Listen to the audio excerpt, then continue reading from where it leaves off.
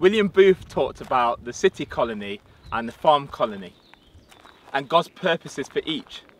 He talks about people who would be rescued from the evils of the city, people who are bogged down in drunkenness, in broken families, in poor housing conditions, in slavery to jobs that go nowhere, and who would be given productive work as they come to Christ and discover their gifts and talents and what they were called to be.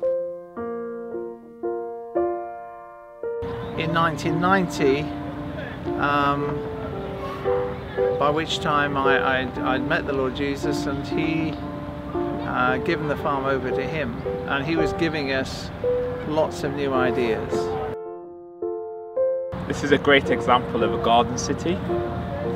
David Harper came here, started at the age of 23, and over 40 years later, this is a whole kind of town emerging really out of a farm.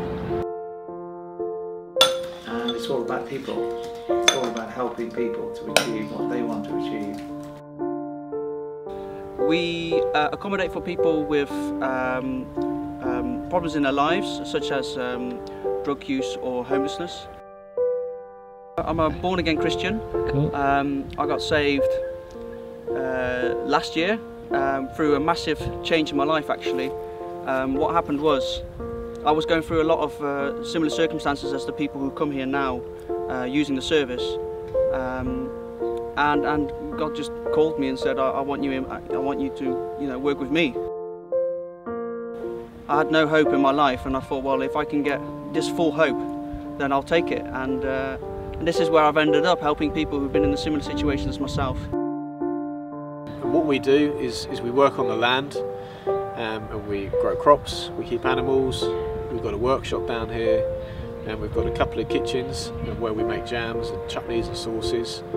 And the idea is that we create an environment, a space, where guys that are either out of work or guys that are in recovery for substance misuse, and people who are homeless can come and basically engage in an activity and become part of a family, part of a new community.